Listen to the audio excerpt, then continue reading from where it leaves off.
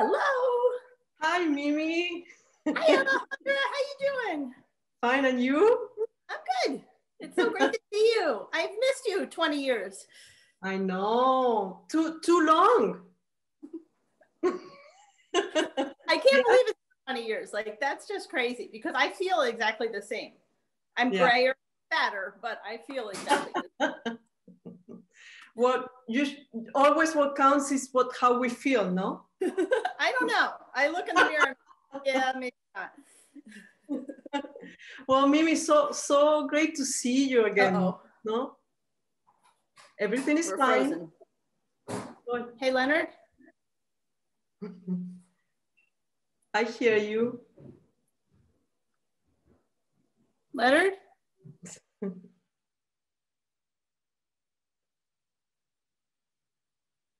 Can you hear me, Mimi? I think Mimi had some issue with internet. But thank you everyone for being here this morning as we wait for Mimi, if she comes back. For me, it has been a real honor every Sunday to be with you and to share our experience with my friends from University of Michigan. We got frozen there. It's okay, Mimi. I was talking to the audience just to letting them know that I have been enjoying so much these conversations with all of you, and it's just my heart gets so big after the conversations. I keep like thinking about it, and it's so beautiful to know that all of you are in my life. So thank you, Mimi, for here this morning. And if we had to tell the audience that we actually lived together for 1 year. Yes, so it was my first year at the University of Michigan, and I needed a roommate. And so I can't remember who it was that sort of put us together. But rooming with you was like the greatest thing ever because Alejandra, as you can all imagine, was literally friends with every single person in the School of Music. I mean, best friends with everybody. So within 2 weeks of my living with you, I had met literally everyone. We hosted like 11 large get-togethers. There were generally people sleeping on our couches that I was, so you were a very great gateway into becoming comfortable. And you showed me around Ann Arbor. You have remarkable energy to do everything that you did and still have a really good social life. It's funny. It just, I just had such a great time at Michigan. No, I felt so me, and that's so important to feel, no, especially when you're studying and sometimes it can be so stressful too, no, as a young student. You want to do well, and there's so much pressure, and for me it was just fantastic. Sort of my life kind of divides up into before Michigan and after Michigan, because I also ended up meeting my husband there, and then I had my first child my last year of the program, which is really dumb. Nobody should do that, but no. No, it's not good for your playing. So there's like a really clear line in my life, and it all started there. And it all just seemed, especially those first years, because it's like, it was intellectually exciting, it was musically exciting, it was socially exciting. It was just like, everything was very heightened for a couple years there. Yeah, very intense. Yeah. Yeah. And Mimi, where are you now? Where do you live? I live in a town called Pennington, New Jersey, which is right outside of Princeton. And I know it's New Jersey, so you would think it's horrible, but it's actually really beautiful. We live like on the edge of a nature preserve, and it like, you might think you were in Vermont or something like that. Just, okay, don't go 10 miles beyond where we live, because then it turns into New Jersey, but it's actually like really pretty, and I like it. It's like a little town, but what's cool about it is it feels almost rural, but you know, you can get to New York City in just over an hour. You can get to Philadelphia in just under an hour. That sort of means though that for anything I'm playing, I'm always driving an hour, which sort of stinks. But you know, it's kind of fun because you have access to big places. Yeah. Sometimes, like I live in an apartment in the middle of the city, and especially in this time, it's just I miss being around trees and touching the ground. So yeah, we hike every Sunday. We go and there's those beautiful hikes, and it's just a thing we've done with the pandemic because, and it's very, I don't know, like I do like that about it a lot. Yeah, I do too. But Mimi, where are you from actually? So what happened? Okay, so I stayed in Michigan. I met Leonard. My husband, Leonard Kim, was actually a harpsichord DMA major at the University of Michigan when I was there. And we met in early music ensemble. But he had degrees in physics. And we had this baby. Well, this is a story too. So the reason we had a baby the third year of our program, which is not recommended, I think, is I made the mistake of talking to a very good friend of mine from high school who was, and I had just turned 30. And she was like, Mimi, if, you know, I knew I wanted to have kids. And she said, if, you know, it's really hard. She was going through infertility and she was having IVF. And she's like, if you have to have that, you need to do it early. And, you know, it can be really hard to get pregnant. You can't just assume that you're going to have a baby. So I was like, oh no, this could, and she said, it takes 6 months to a year. So I was like, we're finishing up our program. All right. I thought, okay, we'll just see what happens. Well, it took us like 20 minutes to get pregnant. So, and then I was like, oh, wow. Okay. I mean, I realized intellectually that could happen, but it surprised me a little bit. So that's how we ended up having Arthur in the middle of our, but anyway, so Leonard took a job in physics because we needed health insurance. And it ended up that job became more and more comfortable and a bigger and bigger job. And the thought of going back and doing a music job would have actually been such a big pay cut that it became harder and harder to leave. So now he's a medical physicist and I'm a cellist. We lived in Michigan actually for about 12 years or 11 years after our degrees. But then my sister's husband died and she had 2 young kids in New Jersey, which is where I'm from. So I sort of started campaigning for me and Leonard to try to find work in New Jersey because I wanted to be closer to my family. So now I'm about 45 minutes away from my family. Which is nice. Yeah. Yeah. And Mimi, when did you start playing cello? Or was cello your first instrument, or how was your beginnings in music? I started with clarinet and I was really bad. I never cleaned it out. So it grew mold and it smelled really bad. So I think that was clearly a sign I was not meant to play that. And then I played piano. Actually, I started with piano. And then I didn't start cello until 7th grade because I had been playing clarinet in my middle school orchestra. And I thought that the string players were so bad. I was like, how hard can that be? So I was kind of a late starter. I was 12.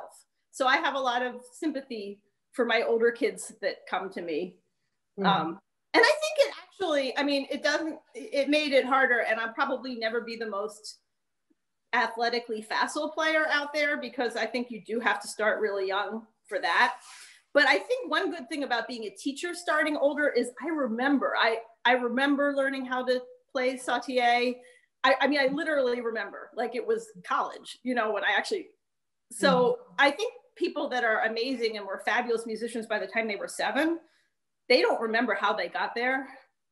So it's a little harder sometimes to translate that into words when they're teaching. Absolutely.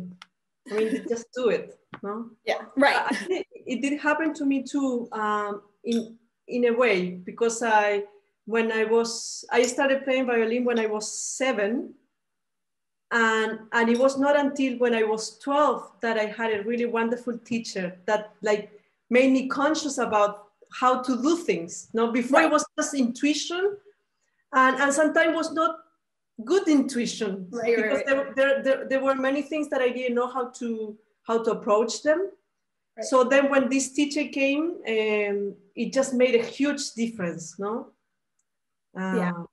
but I was 12 years old. Well, it's not so old either. But no, but it made me feel like I was playing catch up. Like I got into the best youth orchestra, but I was last chair, you know, and then I got into like a good music conservatory, but I was one of the worst. I mean, it took till I was a grad student to kind of, you know what I mean? So for the first, now I sort of look back and I think actually I was pretty good. I just hadn't played for that long. But at the time I was like, I learned tenor clef, for instance, by being in youth orchestra, and we were playing the last movement of Beethoven's Fifth.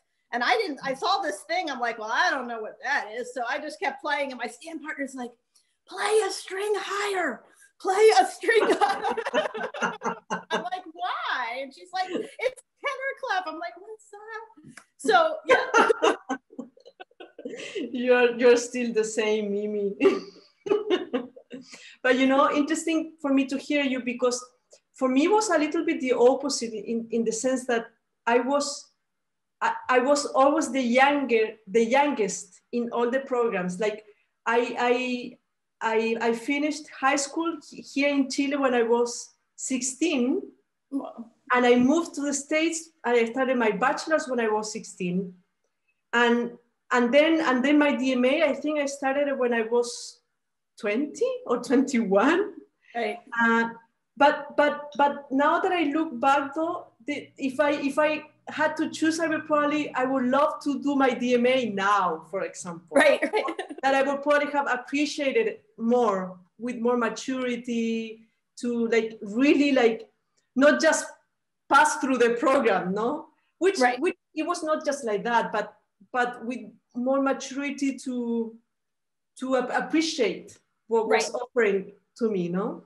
And also to sort of to figure out what I'm like. Now I have a clearer idea what I'm good at and what I'm not good at and what I'm really interested in. And then I thought I had to try to do a little bit of everything. And so some of that I think was a little bit wasted time and effort. But I guess you have to kind of try everything before you figure out that. So maybe that's just how life is. That's how it is. I wonder if it is like this for everyone. Maybe it is. You know, like until you find your personality at the end. Maybe it has to do with that. And so you started playing clarinet, then you played piano and cello. And where were you when you were studying as a child? In your hometown, or? Yeah, I was studying in my hometown, and I had a hysterical piano teacher. She was like 85 years old, right? But she had been a really great musician in her day. She was one of the first women graduates of Yale, the School of Music, in like 1933 or something like that. She was totally quirky. She had these cats that used to run through during the lesson. And you have to imagine, she's 85 years old. She weighs maybe 100 pounds. She's this tiny little piano. She'd whip out a water gun and start shooting at the cats like what they were.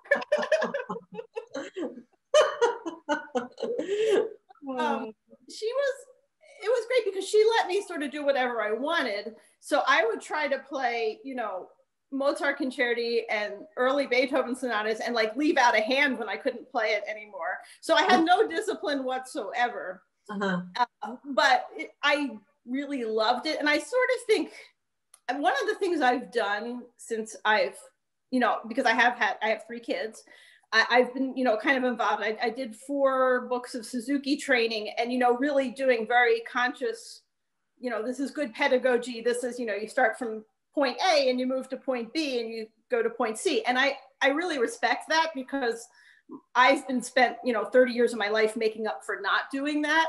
But there's something to be said for just playing the music with any... No, but it's so interesting because again, I hear you and I think, oh gosh, that's so different than me. But now I think, I wish I was more like this, you know, because I was, you know, in fact, Paul Cantor in one of my lessons said to me, how did he put it? Like, he said, there are many good students. There are good students that do exactly what the teacher tells them to do. And there are other students that do put like questions everything the teachers asked them to do. And he said to me, I want you to do this. I want you to be the second one. You know, I was probably maybe 18, 19, and I realized, you know, this it's like give yourself permission to try new things, to question things, to try your own way. And I was trained to just follow. I don't know if it's so strict, but sometimes even repeat things, no? Right. And I so as I hear you, it's interesting how different we are, no? Right. But and you wish to be more disciplined, and I wish to be more crazy. if that is the case. No? I mean, you have to have a little bit of both. I think that's what it comes down to. Yeah. But I had my teacher when I was young, my first cello teacher, she was, I just idolized her. She was young. She was like 30, maybe 31. She was beautiful. She had this fabulous apartment in Philadelphia that was on the very top, like 30th floor. And you had this view of the whole city. And she just, you know, she played all these really cool things. And I just was like, I want to be her. So I think I sort of fell in love with her. And that's how, because she just seemed to lead this fabulous life that I wanted. Of course, my life looks nothing like hers, although it's also fabulous, but it's nothing like that. But that's sort of how I think it's the personalities that were sort of driving for me. Absolutely. So Mimi, you went to Rice University, right? I had a really messed up undergrad. I went to Oberlin. Tell me. I went to Oberlin College. Mm-hmm. I studied with a teacher there who was actually on sabbatical my first year. So the sabbatical replacement I really liked. And he his name was Dennis Brat, and he actually taught at the Conservatoire de Musique de Montréal in Montreal. Mm-hmm. So I actually followed him to Montreal. And I spent my second year in Montreal and studied with him. I didn't speak any French, which was a little awkward because everything was in French. And I'm like really bad at languages. So that was terrible. But then I got pretty homesick. I wanted to go back to a normal university setting so I went back to Oberlin, started studying with Norman Fisher. And then Norman Fisher in the middle of the year said, guess what? I'm going to Rice University next year. So I was like, okay, because I needed to have some consistency. So I followed him to Rice. So I actually attended 3 schools as an undergrad, which is a terrible idea. And that's why in some ways, Michigan is the school I attended the longest in terms of, you know, post secondary education. And I feel the most attached to it because I was actually there continuously for many years. And so, yeah, if I was going to give anybody money, it would be Michigan. And what would your parents say to you during your undergrad? They thought it was nuts, but there was a lot of stuff going on. Again, one of my sisters had been in a really bad car accident and was having to do complete rehabilitation. So I think they just wanted to know I was somewhere safe, and they had to focus their attentions on her. And so they were like, "You're going where? Where? Houston? What?" but it was okay. The other thing about Rice was Rice has a ton of money. So basically, when Rice brought all these students from Oberlin over, they said, whatever Oberlin gives you, we'll give you more. So financially, it became easier to go to Rice. So I hated Rice. I know everybody loves Rice, but I was just unhappy. I didn't want to transfer. It wasn't Rice's fault, but I was just sort of mad about being there. So it wasn't a fabulous experience. It was and it was also, Rice is a very orchestrally oriented school, and it's got a great orchestra program. And that's just not, it's not really my first love. It's not my thing. So I was a little bit of a fish out of water there. And then you came to University of Michigan, right? Yeah. And studied with Anthony Elliott? I did. And he's been a great friend to me and my family. So, yeah, he's the godfather of my second child. Wow. And I used to take care of his daughters all the time. Could you remind me, is he still there? He just retired 2 years ago. So, and I don't know what he's going to do because all 4 of his children are on the West Coast. 2 are in California, 1 is in Portland, and 1 is in Seattle. And I know Paula Elliott, his wife, she's from Seattle. So I don't know that he's going to end up on the West Coast, but I would certainly not be surprised because his whole family is there. Mm-hmm.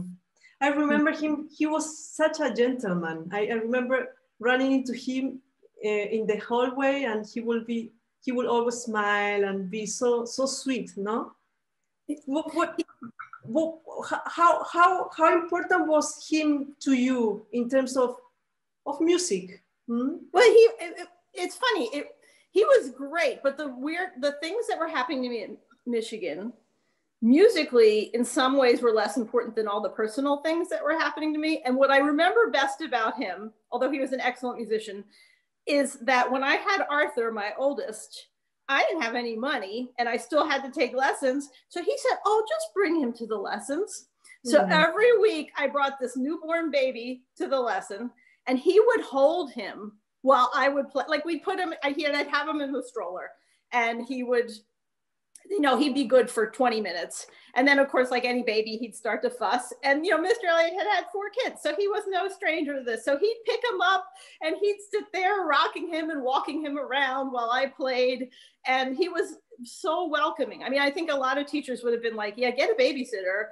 And, but he loved it. And in fact, I think Arthur threw up on his shoulder on a number of occasions. And he was like, oh, I remember that smell.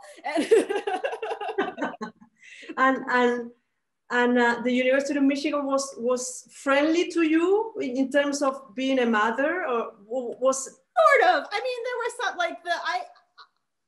there was some weirdness, but again, it was, I sort of had to figure things out as I went along. I can't say I went out in a blaze of glory. I mean, because it's really hard. So what happened was I had Arthur, and then this was my 3rd year, I was then about 9 weeks after having Arthur, I had basically, it was a tumor, but we thought it was an ovarian cyst, but they said it was a tumor process that I had.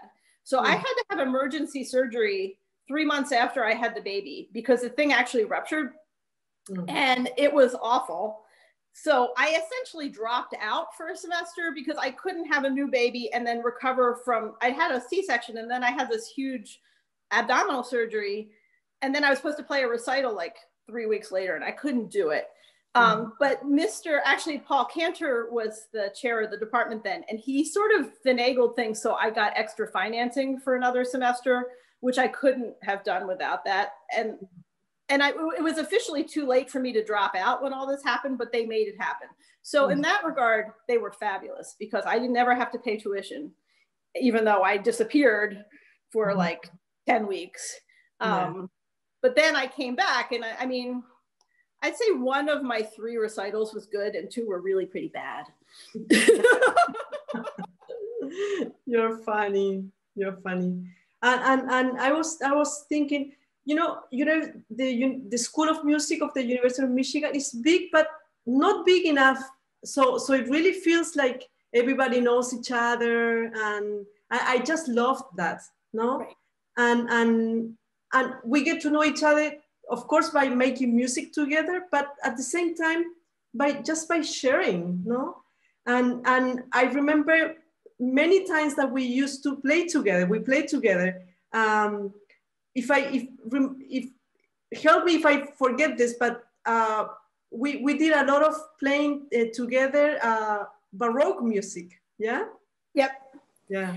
I really wanted to, because I was really taken with Ed Parmentier and the whole, I mean, he has an approach to early music that still has kind of really radically changed how I saw things. And I was so excited by that. I started taking Baroque lessons, and the school helped me get a hold of a Baroque cello while I was there. And so that's really, I thought this is what I want to do.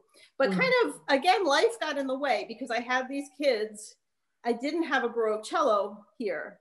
So I kind of wasn't able to follow up on that. And a few years ago, I did, just for fun, I did a Baroque Institute. And I'm one of the teachers there helped me get a hold of an instrument.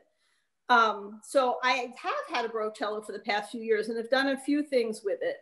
But in the most recently, I've been in the string quartet since 2017, and that's actually been a huge thing for me.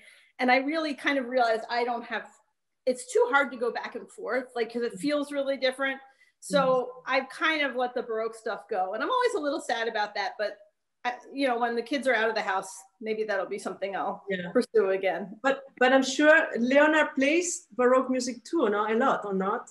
No, we don't have a harpsichord. So he got his DMA in harpsichord, but then decided he didn't like the harpsichord. So now he plays the piano all the time and says harpsichord is dumb, but but that's just Leonard being Leonard. But he doesn't. I mean, I think I could see us, again, once we have kids out and through school, I could see him getting a harpsichord. I think he would enjoy that. But lately, he has very eclectic music tastes. So thank goodness now he's out of the Gilbert and Sullivan period, because that was really rough. But Mimi, I'm very curious to ask. I met Leonard of course, at the University of Michigan, and I think we did share some time together. And now that you tell me he's a physics, right? How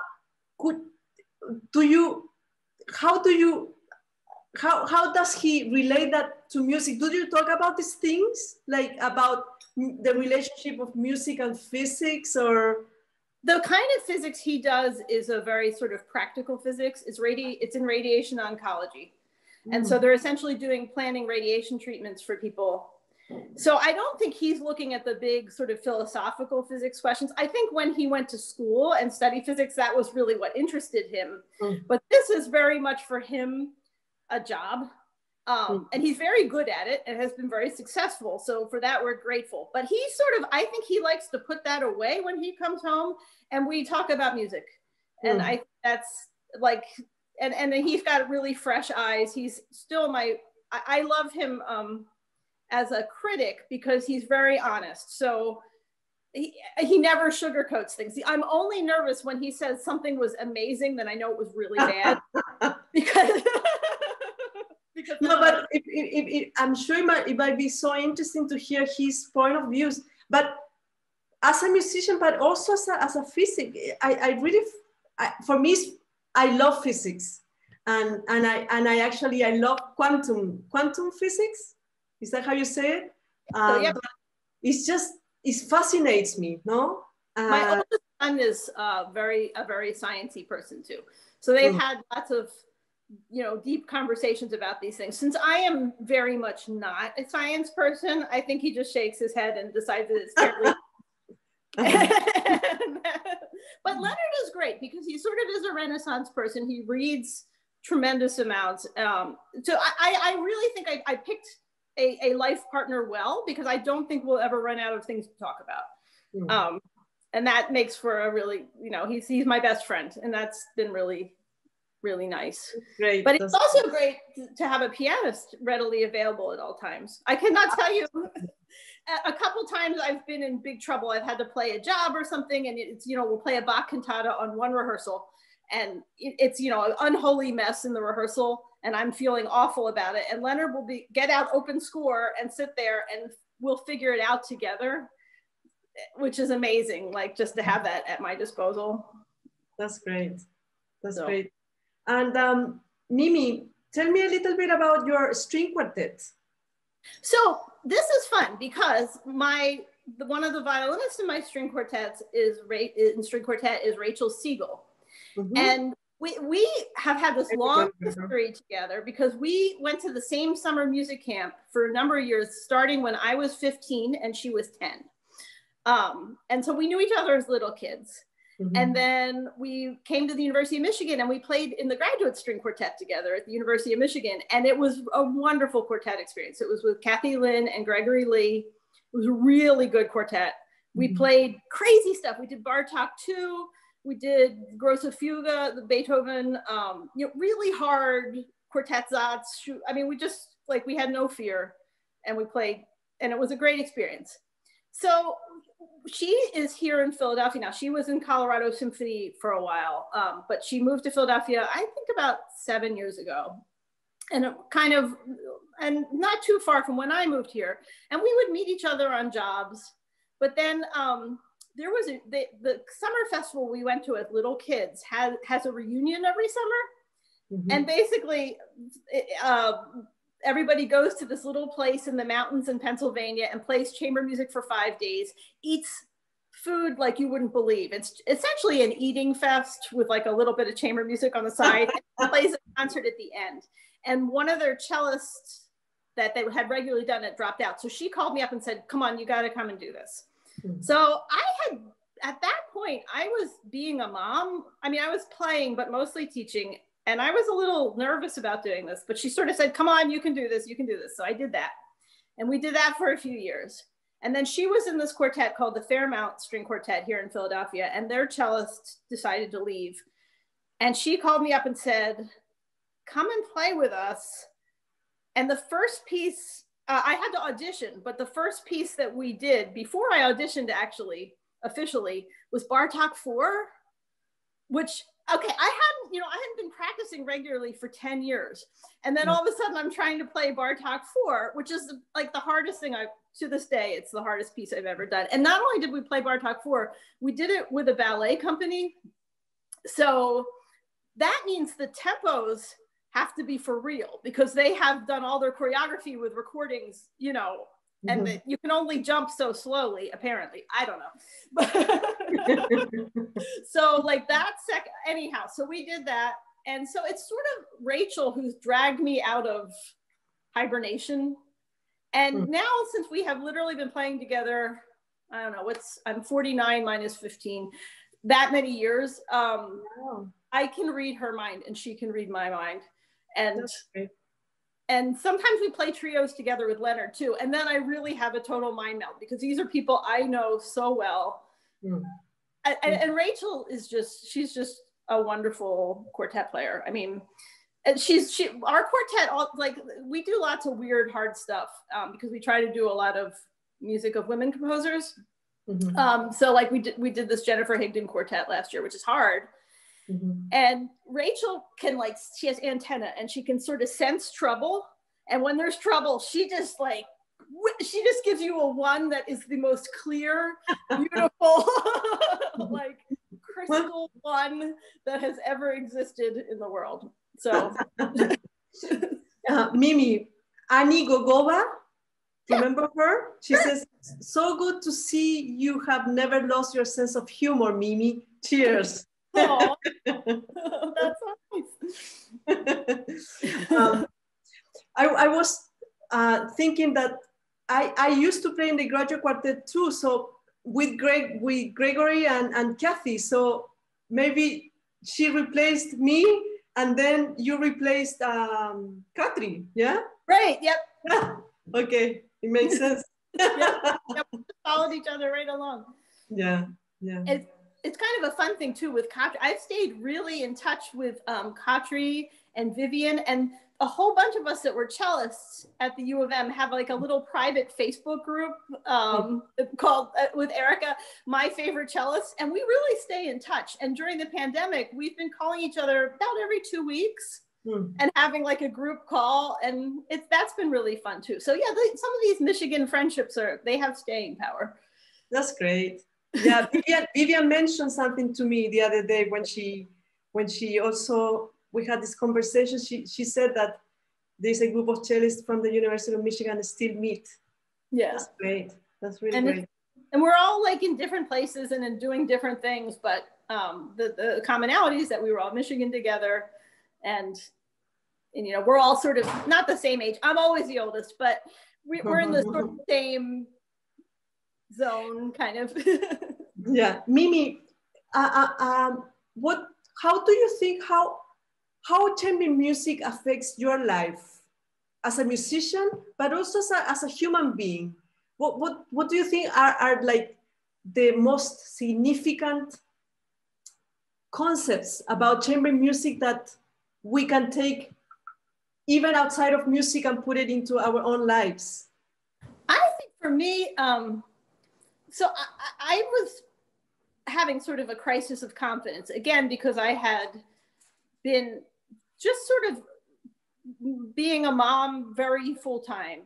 And one of the things, so we would do these chamber music projects, and I would be like, we're never going to be able to do this. It just seems so overwhelming to do something like Bartok 4, or, you know, or right now we're starting Beethoven 132. But now I've sort of learned that you can take something apart very patiently and put it back together. And if you follow all the steps, it works. Like, you have to, like, sort of believing that the end product will happen. I think for me, that's just sort of seeing that the patience to really dive into a work, pull it apart, and then sometimes you have to do it quite, I mean, for me also, because we'll usually have 6 to 8 rehearsals before we do a concert, which isn't, I mean, it's a lot, but depending on the work, it's not enough ever. So I really learned how to really study on my own. And as you know, you should have learned that, like, probably as an undergrad, I should have learned that, but I didn't. So I've learned that now, and it really does sort of help me see that, you know, you see the ultimate product that you want to get to, and you know how to forge a path through it, and you sort of believe that you will get there, even if it seems a little overwhelming at the onset. So that for me, and of course there's always the element of it's weird. I don't have a lot of like neighborhood friends, like, or adults. Well, nobody gets together now because of the pandemic, but because my quartet, they're my friends. So I feel like I have lots of social interaction. It's just, it's with, when we're working on these projects, it's never, you know what I mean? It's never like, let's sit around. I mean, sometimes we get together, but you know what I mean? Like, my friends are the people I'm doing work with. Yeah, yeah. That's great. And when you talk about this like, to have this image about the piece of the work, do you create that image together? How do you do it? You know, I listened to a great conversation of the first violin of the Dover String Quartet the other day. And he said something very interesting that it makes total sense to me. That he said, you know, when we start a piece, of course, we make sure that we all know the parts the best possible way, but we allow space for the piece not to be finished. You know, like in the rehearsal, like they allow for the piece that could totally change as the work progresses. How does it work for your quartets? I think that's true. I think that actually when we run into trouble, it's when somebody has two, it's often we're best off if none of us have played the work or haven't played the work recently. Because if one of us has played the work and has a really like set conception about how it's going to go, we're going to butt heads a little bit. So it's better when like, and Leonard is very good at this when we're rehearsing too, because I like to talk, as you can probably tell, a lot. He's like, let's just shut up and play. And because things become clear as you play them, and you don't have to discuss every phrase. Like, I mean, sometimes you do, but you don't have to. So I do find that, yes, for me, when I say I do the homework, it really is literally understanding what the other parts are. Because I think when I was at the University of Michigan, I would know my part, but I was a little vague on what was going on in the other parts. So that's when like true disasters can happen, right? Like somebody like skips a beat and you're like, but now I'm at a stage of life where, knock on wood, relatively few disasters happen in performance, because even if somebody does something weird, we know each other's parts, so we can, you know, adjust. I think when we were at school though, we didn't have time. I mean, now I'm probably learning 4 programs a year. Well, not this year because this year's weird, but in a normal year, I'm learning 4 programs a year. I mean, it's not that much though. It's like kind of perfect, and we play each of them twice. So it's maybe, and then we'll do like 4 other little concerts, like a library concert. So it's probably like 12 concerts a year, which means I have something I'm working on all the time, but it's never so much that I'm under a pile of music and can't breathe, which sometimes felt like that in grad school when you're doing your solo repertoire and the quartet stuff. And, you know, Very intense. So now it's nice. I have a project going on. It's like the right speed for me because I always have something to practice, but very rarely am I panicked. I mean, occasionally, but. Mimi, I know you also teach, no? Yes, tell me about that and how does have changed during this pandemic, and what have you done in order to still be inspiring? I do teach a lot, and I've been teaching actually all the way through. Even when I was not playing as much, I was still teaching a lot. I take anybody, like if they can hold the instrument, I'll take them. So I do not, because I sort of like having students in all sort of developmental stages. It's less boring that way. So I right now I have a child or a young adult, he's 18, who's playing Dvorak concerto. And I'm like frantically trying to like learn it before he comes to, or before actually it's online now, because I'm like, crap, I haven't played this in 25 years. And, you know, so I'm like, if I have to demonstrate something, I'm in trouble. So I have kids like that. And then I have, you know, little tiny kids who were learning how to do the bow hold. And I find that refreshing. I have found the tiny kids are really hard during the pandemic because I didn't realize how much I would physically manipulate the kids. So you just grab their hand and you put the fingers where they need to be. And and now you can't do any of that. I'm mostly teaching online. And as I was telling you before when we were talking, with little kids, if even to say, let's start at measure 15, that's assuming that they know what a measure is.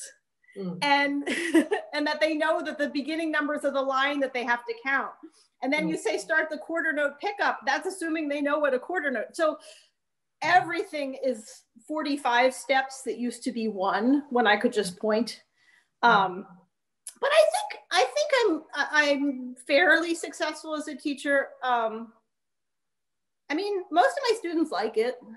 And I think that's sort of the main goal. And if some of them really like it and get serious, then I know enough to sort of help them get on the path to, you know, to do, you know, in summer things and, you know, the good youth orchestras around here. And if some of the kids really just want me to chat with them and play duets with them for 45 minutes, that's fine too. No, I think so too. No, I feel that sometimes what is the most important is just to be inspiring by learning an instrument, and when the moment comes, they will get more serious about it. Right. No? And it's funny, I've seen that happen. Like kids that I seriously taught them the same lesson 45 times in a row. And I was like, you know, just cruise control. And then something sparks their imagination. And then all of a sudden they take off. And you don't know when that's going to happen. So you don't, I very rarely give up on a kid. I can think of maybe 2 in like 20 years that I was said, you know what, I don't think this is working. But I mean, that's pretty rare because, you know, as long as they're nice, I don't mind. I got okay. I do not really, for cello, I don't love online lessons because I think most people come to the cello because of the sound, because it's such a beautiful sound. And you know, that's so limited when we're working through screens, like the overtones, you don't hear them really. And it's hard. And I think kids don't have necessarily, unless they come from musical families, they don't have a concept of sound.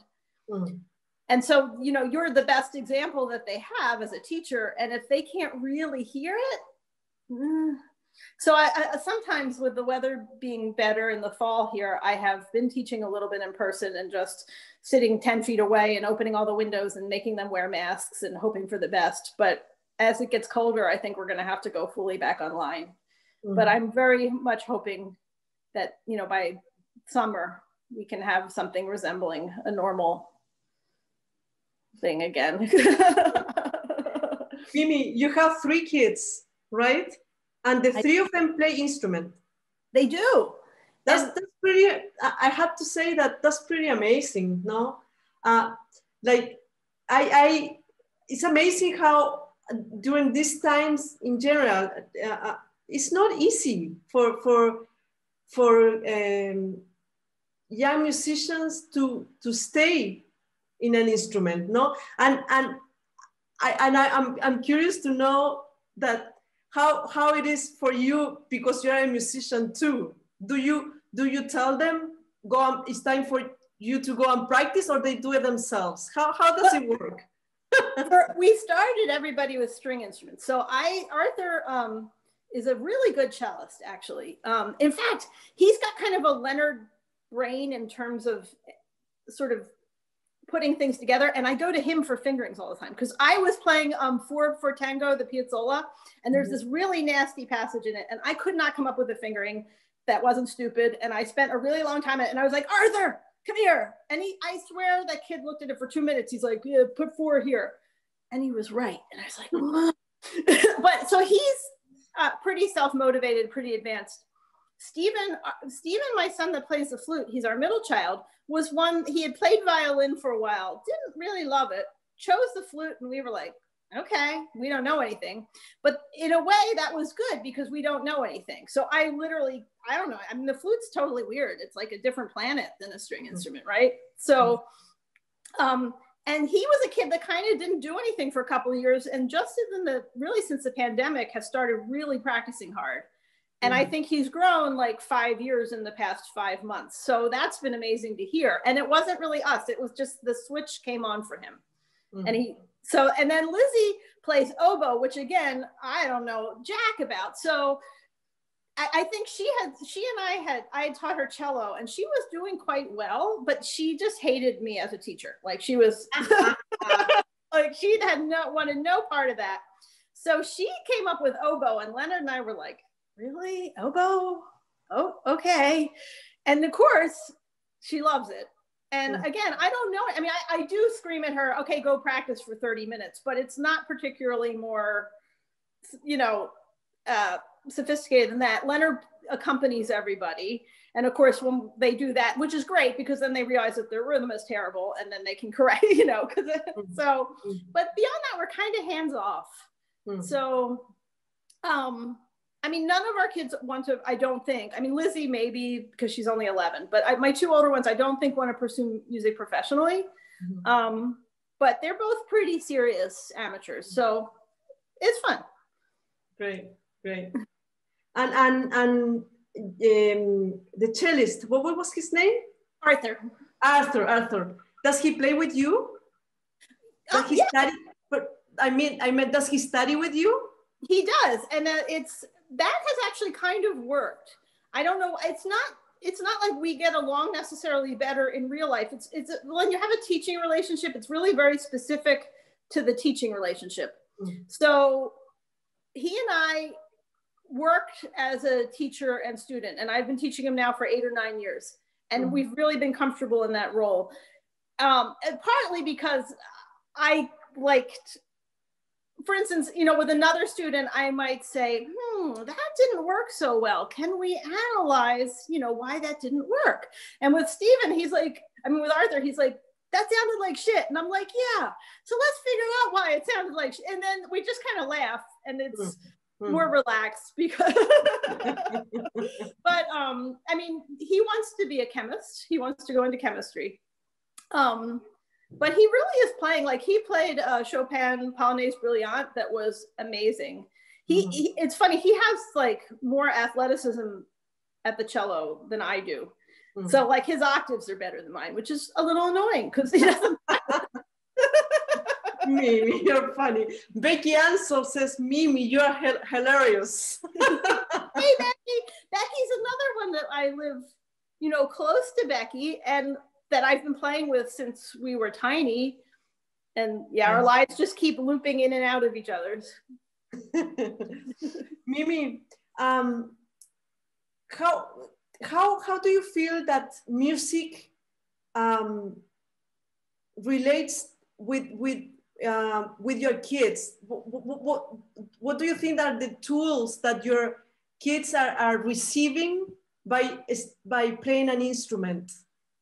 I mean, when they're little, it definitely helps them break apart. I think for my whole teaching idea is what I was saying about quartet. It's taking a large problem, breaking it into solvable components, and then putting things back together. And I think that's a skill for anything in life that you want to do is the ability to kind of take a huge thing and break it into little chunks that you can manage. So they're good with that. I do think it's fun. They all love music. They all love music in their own way. They all sing all the time. They all listen to music. Arthur wakes up every morning. His alarm is Beethoven's 7 opening. So every morning I wake up to Beethoven 7.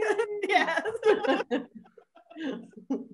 So I think it's been like part, and Leonard is always playing piano. So there is always music kind of, it's just in the background of their lives, but it's definitely something I think they will love. And they, you know, I mean, Lizzie has like terrible taste in pop music and loves all that stuff too. And we totally embrace that and blast it in the car. And Stephen went through an intense Leonard Cohen phase last year where he learned every word to every song and tried. And so they all like sort of attach themselves to music. Arthur is funny because I was telling you, I really don't love orchestral playing. He loves orchestral music. That's what he loves. That's what he listens to all the time. He wants to play in an orchestra in college. He's like, yeah, chamber music doesn't do it for him, but orchestral music is what really excites him. So but they all love music. Yeah. And I think the reason I'm asking you this is because we can realize or not, but to have the opportunity to learn an instrument, and I'm talking maybe from my part from here in Chile, no. It's a privilege not to have the opportunity to first to have your own instrument and then to have the opportunity to play the instrument, no? And sometimes, I mean, it happened for me for sure that sometimes I take things for granted because they're so normal to me, so natural, no? Right.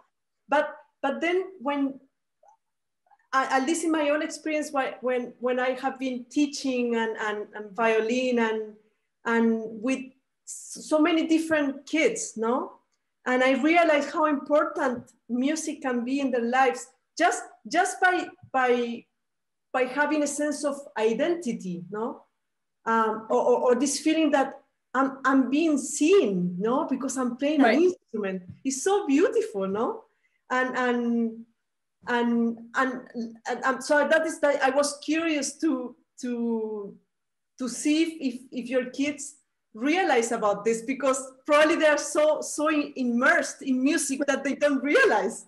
Well, you grew up, isn't your dad a bass player? Yeah. So you grew up sort of, it's always in the part of your life from as long as you could remember, right? Absolutely. And for me, music is an agent for transformation, not to transform human lives. I mean, this is so strong. I believe this so strongly that probably most of my projects or all of my projects have to do with this, no? And I just feel that we're so lucky, no, to be part of the musical world, whatever it means, no, for each of us. Mimi, Katri says, I knew this would be entertaining. Much love to you both. Hi, and actually we have 4 minutes to go and before the hour is finished. And like I said to everyone, I'm so happy to reconnect with you, Mimi, again. I have all these images of us together sharing life. I have one very funny image, although this is not flattering for either of us. But do you remember we played a concert with a singer, and I don't know, it was something Baroque. It was Handel or Telemann or something, and she forgot to take the da capo or something like that, or she skipped. And one of us went on, one of us went back, and there it was. You and I were. It was just like harpsichord, you, me, and the singer, or something like that. And it was complete chaos. and then like you were like such a good musician. You were just kind of playing along with her harmonies, like hoping for the best. And I was totally lost. And then we both we get backstage afterwards and we both ran out the door. Do you remember that? We fled the scene of the accident. I don't think it was either of our faults, but it was very fun. That was one of the funnier. Oh, yeah. But we also did some beautiful things too. Oh, absolutely. I have images of us playing in that where the harpsichord was. What was the name of that? BAM or something? Yeah, that room. It was like a basement kind of thing. Yeah. And I remember playing the Bach B minor sonata with you. That's what it was. Really beautiful. That was. I actually played that again this year with Rachel, and it all brought back to me playing it together with you. I was like, oh, last time I played this, that slow movement, the D major slow movement, is one of my favorite Bach movements. So. Yeah. Mimi, it's so great to see you again, to laugh again. Yeah, it's so nice to see you. I wish. It's true, you're very hilarious. It's funny how the pandemic has, I think because we all have more time, I've been in touch with more people than, because before there's never time, and now we got time. So it's really nice. I'm so glad that you are taking the time to do this, to kind of pull everybody in. Yeah. What a cool idea. It's interesting because when the idea came to me, I wrote to Katri, to see, do you think this might work? And she said, of course, just do it, no? And then I had to think about the name of the conversations, but it was something that I wanted to do a long time ago.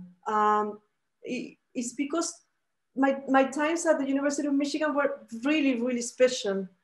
And I have to say that once in a while, I think, wow, it's so different here because, I mean, I do things professionally as a conductor and as a violinist, but it's interesting that I don't have my friends that I used to play with. So this one part of me that has no connection musically, And I always wanted to create something special that could connect these two worlds, and hoping that this will be the first step to maybe something incredible that we don't even know yet. Exactly.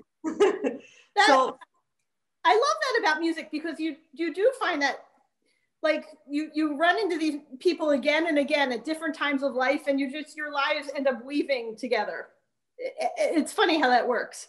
Yeah, and it's interesting to me that the way at least it works with me is that I listen to all of you and immediately I have images of something that I would love to do, And it had happened with each one of you, and so what I actually do is I write them down after the meeting, so then hopefully the idea will start moving, and who knows, maybe we might do something together in the future. I would love that.